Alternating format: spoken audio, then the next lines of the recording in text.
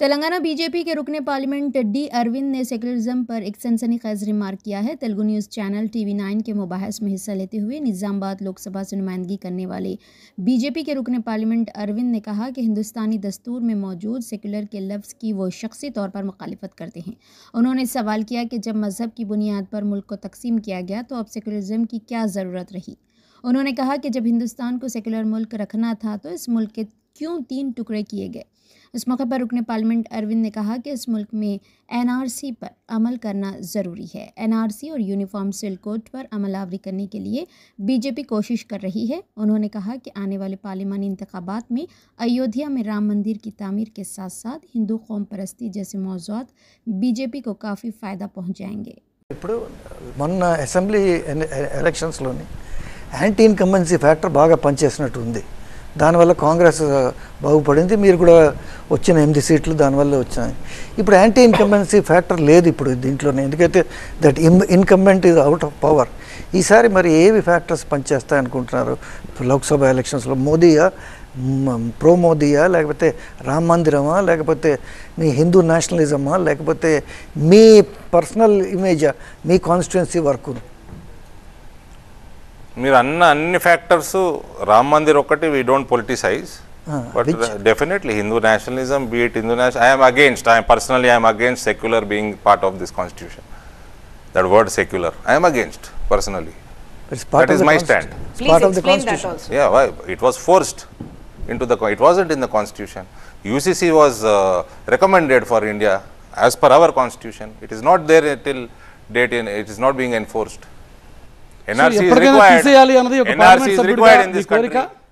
You cannot keep entertaining this illegal lakhs of people from Bangladesh or Rohingyas or so-called whatever countries. No, we are all against it. And all these have to be enforced in this country. That is the larger perspective what I talk about. So Lok Sabha సభ్యుడిగా రాజ్యాంగంలో ఉన్న పదం తీసేయాలి అన్నది మీ డిమాండా? మీరు కోరుకుంటున్నటువంటి మాట? ఆబ్వియస్గా 3 ముక్కలు చేసినప్పుడు దేశాన్ని మత ప్రాతిపదికన చేసినప్పుడు సెక్యులర్ ఎందుకండి? అది ఉంచేది ఉండే మరి అన్ని సెక్యులర్ అంటే మీ ఉద్దేశం ఏంటి? హిందూ నేషన్గా పెట్టాలా? దేశాన్ని ఎందుకు విడదీశారండి? మీరందరూ సార్, మీరందరూ ఇంత ఎక్స్పీరియన్స్ జర్నలిస్టులు అందరూ అవునండి, ఈ దేశాన్ని ఎందుకు విడదీశారు? ఈ దేశాన్ని ఎందుకు విడదీశారు? 2 nation theory, Muslims and Hindus separate. అయిపోయింది కదా సార్.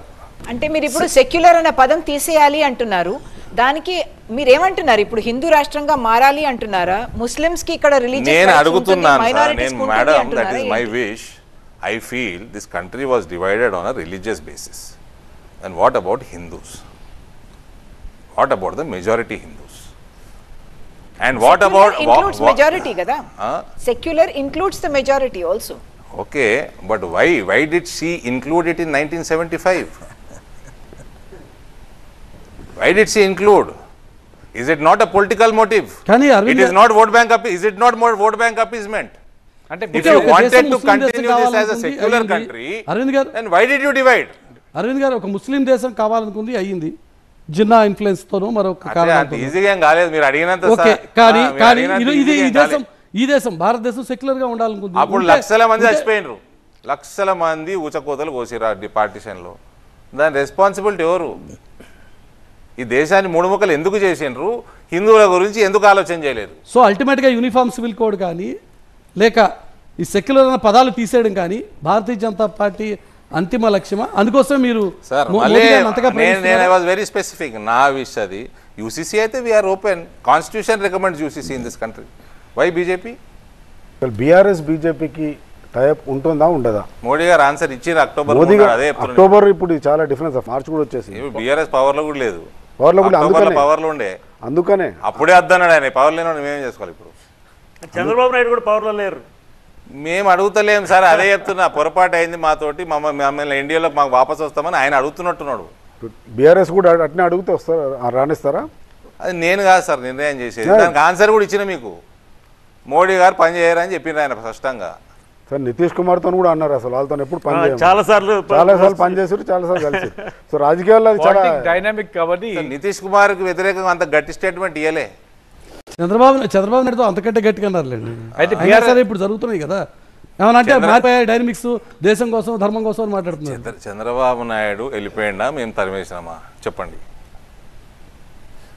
ఏదో ఒకటి పోయే పరిస్థితి క్రియేట్ నితీష్ కుమార్ కూడా మీరు తెరవేయలేదు. పోయే పరిస్థితి క్రియేట్ మంత్రి చేశారు. పదవులు ఇస్తే పోయే పరిస్థితి క్రియేట్ చేశారు కదా. వాళ్ళు స్పెషల్ స్టేటస్ కోసం అటు తిరిగి ఇటు తిరిగి వాళ్ళ ఎలక్షన్లు దగ్గరకు వస్తున్నాయని టెన్షన్లో వెళ్ళిపోయాడు, దెబ్బతిన్నాడు.